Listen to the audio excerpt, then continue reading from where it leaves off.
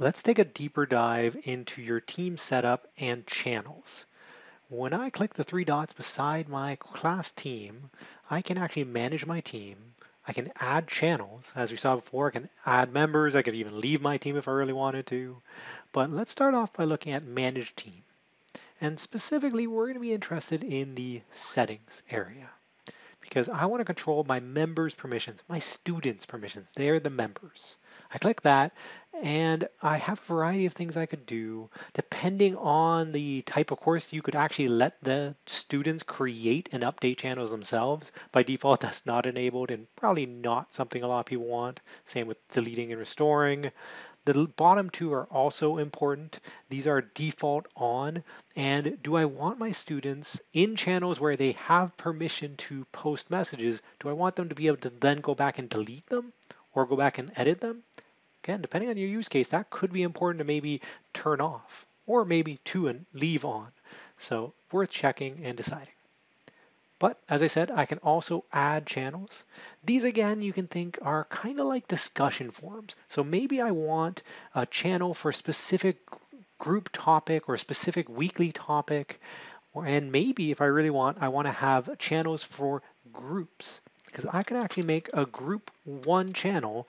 And instead of having the standard access where every single person can see it, I can actually specify a private channel where only specific people can see it. So that is an option as well. And now I would have the option to say which students are going to be added. So I could go group by group and add them. Right now I'm going to skip it, and you can see my group one has a lock symbol to indicate it's a private channel, similar to one I'd already made before. Office hours doesn't. This is one that was more open, and I can make as many channels as I want. Again, this could be useful for group work, so each of them would have their own meeting space. You can see, of course, all of them, but students would only see the ones they're a member of. I can also control what people can do in each channel. Let's start with the general channel because it's a little different. Remember, this one's there right off the bat. If I click the three dots, I can manage this channel, and I get to choose what people can do. Basically, do I want to be the only one who can post messages, or do I want others, like my students?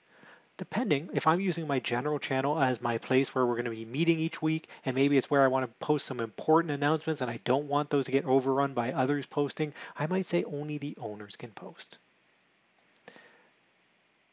If I go to the office hours channel as an example and click the three dots, I can also manage this channel, but it's going to look a little different.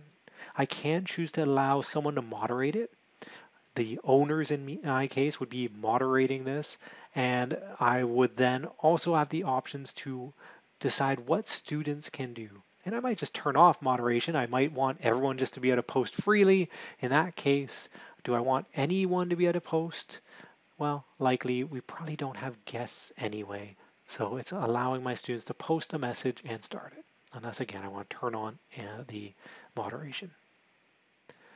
And finally, it is worth noting that even within a meeting, there's a chat area as well.